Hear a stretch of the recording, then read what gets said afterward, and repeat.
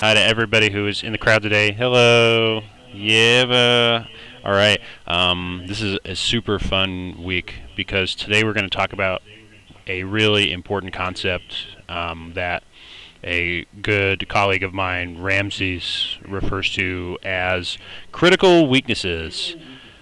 This is kind of an idea that he got me wise to, and I think it's really important, and it goes under the radar a lot when talking about like how you can improve, or really what holds people back. So we're gonna address it, right? So what is a critical weakness? Let's start with the beginning here. A critical weakness is basically a tell, a consistent response to a situation. Essentially, a critical weakness is you are doing something that is not good. You're doing something that the same way every single time, even if it's not good for you. And here's the most important part about it. Even if somebody punishes you for a behavior, you are incapable of changing it. And that's kind of the core aspects of critical weakness, and it kind of changes a little bit based on the level of gameplay, but generally speaking, that's kind of the idea. And it's really important to talk about critical weaknesses because I think this is primarily how mid-level players lose. Whenever you're playing, for example, in pools, and you have to play a seeded player, a lot of the times that seeded player, they're not really even trying to play the game honestly against you. They're just looking to see what they can exploit. And as soon as they find that thing that they can exploit, they start exploiting it. And if you can't deal with that, then the set's over. Like, they're not even going to play honestly with you. They're just going to take advantage of this bad behavior you have until the set is over. So, let's be honest. Who is accurately described in this room by this statement? Does anybody do this? Oh, okay, okay. So everybody in the room swears upon their dead grandma that this couldn't possibly be them, right? No one wants to be honest. No one wants to be honest. None of you do this. Nobody does it. Okay, okay. Yeah, okay. So, for example, Micah, you said you never do this, right? Why don't we take a look at a video? Why don't we take a look at a video? We're going to take a look and see who's lying. You have no footage of me playing. Ooh, well.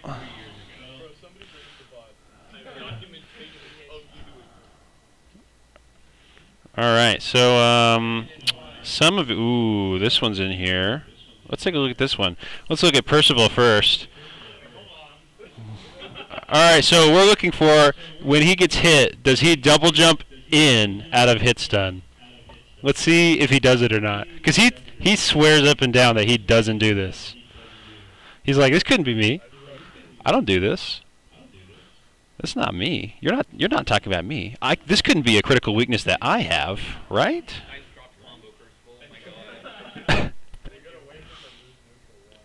Yeah, well, I guess if he never loses neutral, we won't see it, right?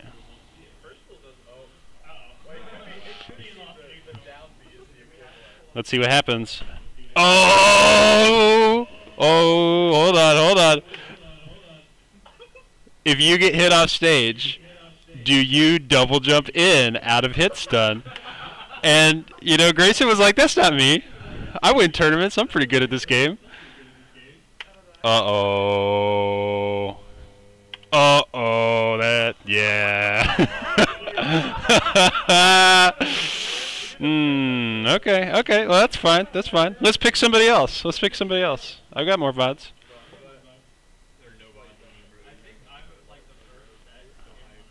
We'll find you. I know that you're in here somewhere. Oh, this is mislabeled. I think this is you. Here we go. Alright, so let's see if Micah said that it might be him sometimes, but he's pretty convinced also that this couldn't be me too much.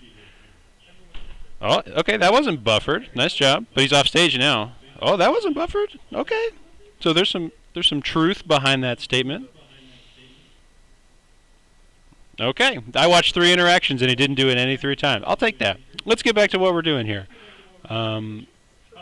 So this is more common than you think, but this is just one of many options here. And the reason why I want to point this one out is because I think this is like the most egregious offender. This is the first one that I think people should always look for, and to me is the biggest indicator that somebody is autopiloting their defense. The only the only exception is if you play a character that actually like genuinely gets their strongest options from getting above their opponent as fast as possible. So like, for example, Snake with Cypher, him jumping, double jumping out of hit stun in and up being is a common recovery strat, and it's fine because he has good defensive mix-ups and he doesn't want to recover low. Rob can go into the blast zone with his up B. He doesn't often double jump out of hit stun anyway because he'll just burner up into the blast zone, but he's another character that I wouldn't necessarily think is a problem. And then I would also argue probably that Shulk is a good candidate if he's in jump art, just because he can get so much distance over his opponent that it's not the worst situation. He can avoid a lot of the common traps. Let's continue. So we're going to talk about in concrete terms what critical weaknesses look like. These are some examples. And like, again, they don't seem like a critical weakness, but if you consistently act like this in these situations, it can be exploited against you. So buffered resource burns out of hit stun. This is jumping out of hit stun. After someone blocks your aerial, has anybody ever seen somebody like nair your shield and then they panic spot dodge? Anybody? Okay, that's this kind of situation, right? That's a thing, right? What about this one? Panic spot dodge after a whiffed move. Ooh, yeah, that's a big one right there. That happens all the time. Here we go. Always doing up B out of shield when someone lands on your shield. Who's played against J.K. Sonic? Who's played against J.K. Sonic in Oklahoma? How much does he like to up B out of shield? A million times.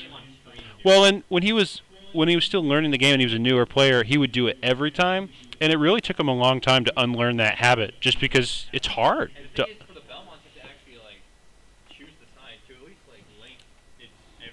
True. It's true.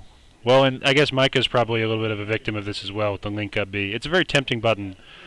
Buffering ledge options. This means I grab the ledge, and as soon as my character can act, I do something. How many people have been back aired at the ledge by Wolf or some character because they jump off the ledge, and they're like, how did he know I was going to jump there? Well, it's because you buffered your option. They just guessed. Fishing for grab out of shield. Everybody has seen the grounded Donkey Kong looking for the grab. That's kind of what that looks like. Rolling in as a zoner. This one is like, has anybody ever seen someone play a min-min and they're like, oh, you got too close to me, I'm rolling.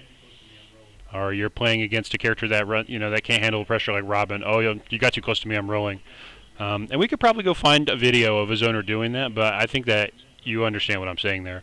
Run up shield and neutral at high percent because they're waiting for you to go first.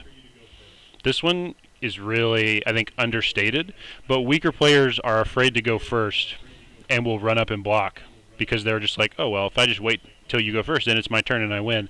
But then they grab you and you lose neutral. Using double jump for no reason to recover. This one I talk with people about a lot. It's like, why are you using your jump when you don't need to? Eventually, this will get you killed for no reason. Aggressive ledge drop double jump aerials is another big one. And I think there's some really bad offenders in the room on top of just in general. Because some characters it's just so tempting, Like if you play Link, like forward air off of shield feels as natural as breathing. For if you play Ness, forward air from shield, forward air from ledge. And then finally we have a preferred kill option at certain percents. And I list this one because weaker players struggle to kill at high percent, and they tend to greatly prefer a specific setup. So like in this case, I would be thinking about Ness players fishing for back throw, or Fox players fishing for up smash, etc. Or maybe Snake players looking for an up tilt. And a good player is capable of using those options without being desperate. The desperation is kind of what we want to avoid. So pain response. How do you know that somebody has a critical weakness? So I'm going to explain to you this method that I have, and it is very effective because it kind of highlights the core,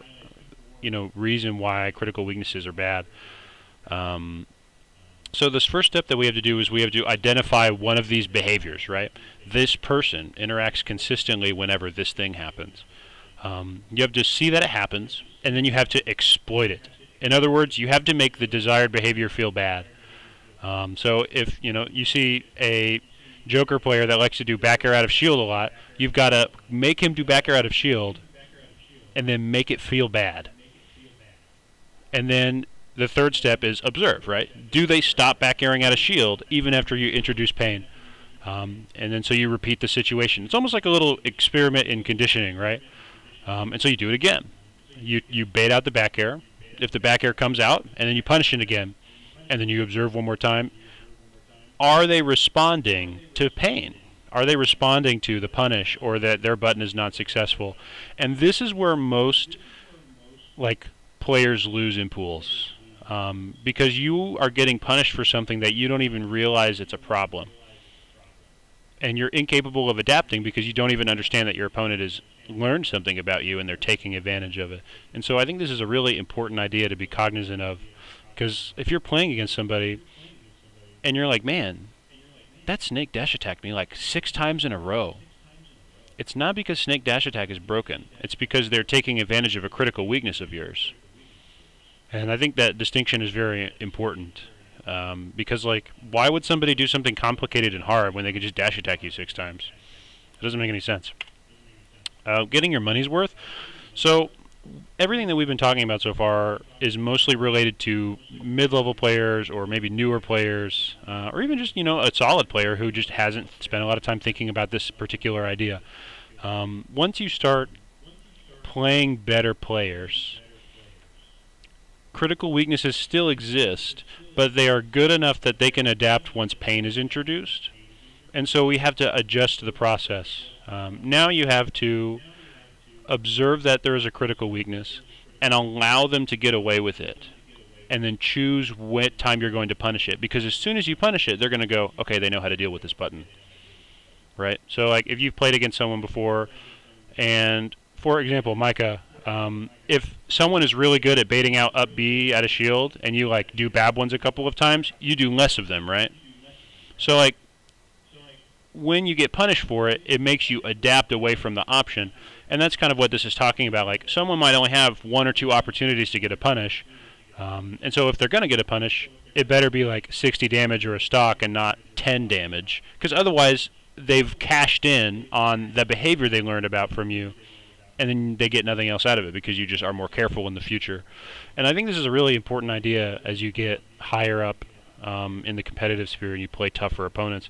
You've got to pick and choose when you actually cash out your information on your opponent. And that kind of is very closely related to all this. Okay. The last thing that I want to talk about before we watch the video is basically how do I apply this to myself, right? Because unless you are winning tournaments, you are probably not the person exploiting critical weaknesses, and you are probably the person being exploited. And so we gotta, how do you address that, right? How do I do less things that are bad? Well, there's a process for that, right? One, you have to recognize that you have a critical weakness. It's hard to do this in the moment, but it's really easy when you watch your own gameplay. Anybody ever watch themselves play and they're like, oh god, this is so cringe, I played so bad. And you know why? It's because you sit there and you get to watch, and so many players will watch themselves play, and then they will refuse to admit that they have a critical weakness or they have a problem with how they play. And they're just oh, well, this is just how I like to play. I just like to be aggressive, or I'm just a defensive player, or I like to recover high. No. You have a player tendency that is getting exploited, and you need to deal with it, or else you're going to continue losing to people that you should be beating because they're taking advantage of it. So you have to recognize the problem. That's step 1. Step 2, and this is really important here, you have to break the muscle memory for this stuff, because a critical weakness is at its core autopiloting. You are autopiloting that interaction. You see something, and without even thinking about it, a reflex occurs, and you do your input. And the only way you can really undo this muscle memory is by training your hands away from it. You have to put yourself in the exact situation. You have to make it realistic, and then you have to just not do the bad thing. And it sounds so silly, right? It sounds so simple. Like, to solve the problem, all you have to do is someone hits you off stage, and then you just don't jump. And then you do it again. Someone hits you off stage, and you just don't jump. And it's like, well, that's super easy. Why do I need to go into the training mode to practice that? Like, I can just think about that. It's super important that you actually make your hands do the work, because otherwise you're not going to unlearn the muscle memory. Because when you're under pressure in a match, you're not going to have time to be thinking about this, and you are not going to rise to the occasion as a player. You're going to sink to the level of your training. And so if you don't actually train your hands to resist the temptation to double jump in out of hit stun, you're not going to stop doing it. And that's why it's a critical weakness, is because even if it hurts to do, even if you're getting punished, you're physically incapable of doing it because your muscle memory has trained you to do that input under pressure. And that's kind of the theme of what we're talking about. Okay. So I've run out of content. We're going to look at this VOD. This VOD got posted a couple of hours ago. Port 6 was this weekend, as many of you know. Spargo is a very good player, and Iceco is a Snake player. I don't know who he is. I've never watched this VOD before, and we're just going to kind of watch, right? And probably we're going to see a lot more consistent behaviors that fall under what we're talking about from the Snake player. But we're just going to kind of try to apply, you know, what we've been talking about to this video. We're just going to kind of watch it and see what we notice.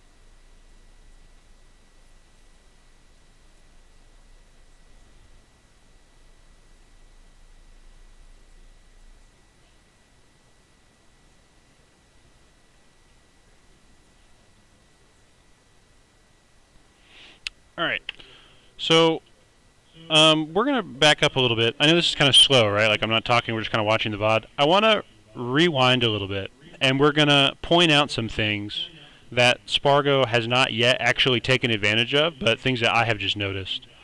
And I think the big one is that this Snake player does not like to air dodge out of disadvantage. They like to press buttons. They like to try to fight their way out. And I feel like Spargo at some point will probably try to take advantage of that. So right here, for example, he nares his way out of disadvantage. It's a very committal option. He doesn't air dodge at all. Right here, he doesn't air dodge. He lands with a grenade.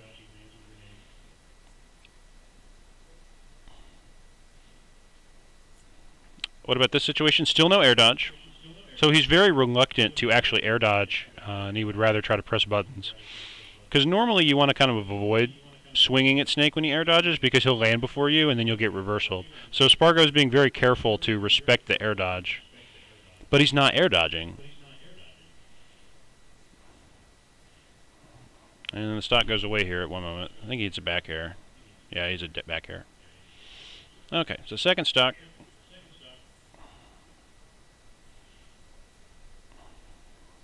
He doesn't land with. So look at the look at the second stock here. A little back. There we go. Nope, right here. So right here, now Spargo's being more aggressive with covering the space. He's like, you're not going to air dodge. You're not going to air dodge. Look at it. He's starting to swing a lot more aggressively now in the space, because he's like, dude, you're not air dodging out of my traps, so I'm just going to go up there and hit you. He still doesn't air dodge.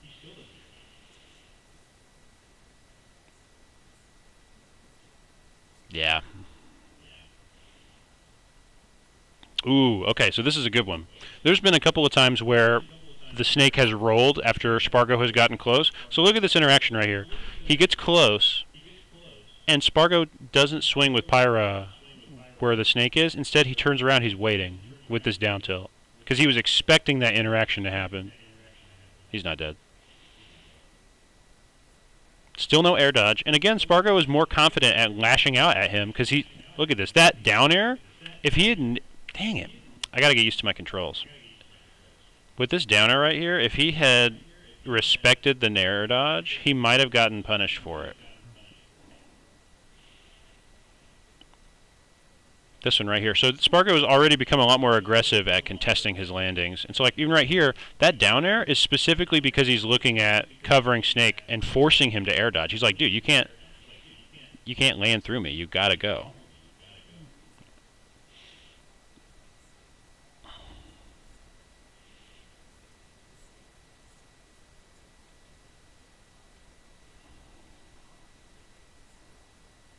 Oh, that was cool. And again, there's no air dodge. Spargo's becoming very comfortable as this game proceeds with just going up and hitting him. He's like, you're not going to air dodge. You're not afraid of me. I'm going to go up there and hit you. That was a smart interaction. That was also a smart interaction. Using neutral B to deal with the grenade. I think he's dead. Yeah.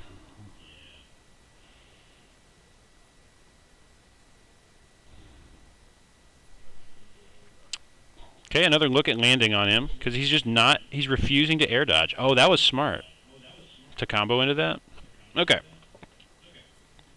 Almost done. Right, let's look at game 2 and see if the information from game 1 is evolving into more confident option coverage game 2.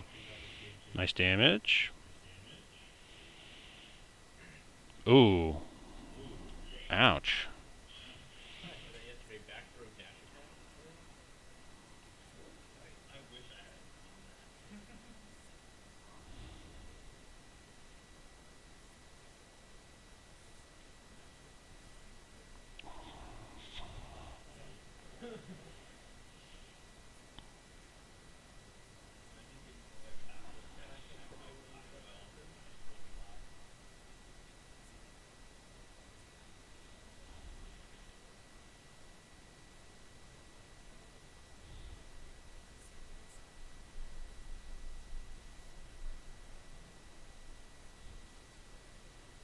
Yikes.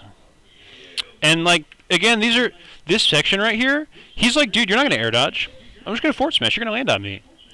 Spargo is becoming a lot more aggressive with his commitments against Snake's landing because this Snake player, I have not seen him actually air dodge to land once. And yeah, it can be punished, but because he's not doing it repeatedly and he's not mixing up his behavior, it's becoming a bit of a critical weakness, and Spargo is able to exploit it.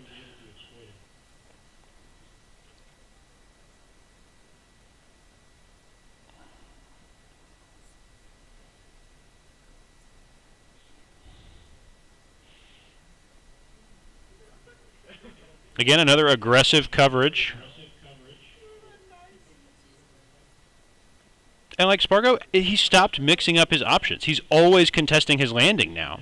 Every single time. And it's because he's not expecting the Snake to actually be defensive anymore. And again, he back airs at a disadvantage and he just covers the hitbox.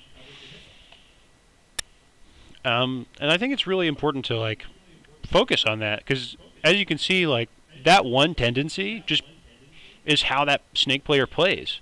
And the longer the set went on, because that behavior didn't change, Spargo became more aggressive in his advantage state, and he became more committal, and he was rewarded in bigger chunks for it because he's not guessing anymore. It's not a risk. He knows his opponent's going to do it. It's because they have a critical weakness. They refuse to mix up their defensive landing with an air dodge to avoid these hitboxes.